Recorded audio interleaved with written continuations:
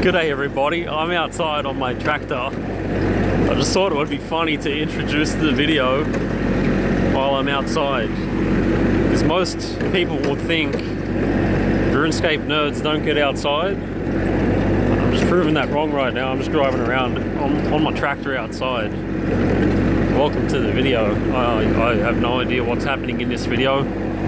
Don't know if you can even hear me right now, but yeah, let's get into it. I hope you liked that intro clip. I hope it wasn't too annoying. Today I basically just price checked some items and tried to do a little bit of merching. Iron ore didn't work out. I ended up with some addy arrows, and then I just went to doing the cadaver berry method I did in the last video, and that's basically all I did for today. For now I'm coming back on to finish off for today. So let's see what happened in here. All the mithril axes sold, which is good. I think the berries, I price checked them earlier at 500, so I'm going to try sell them for 4.99 again.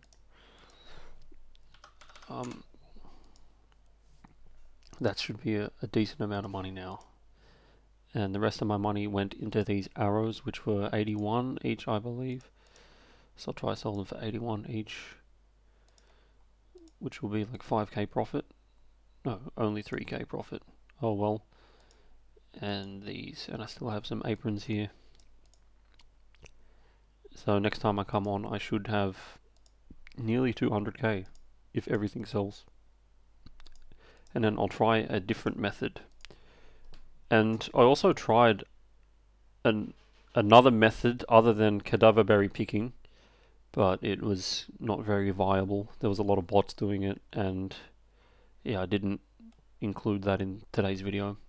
So I'll see you next time. Bye!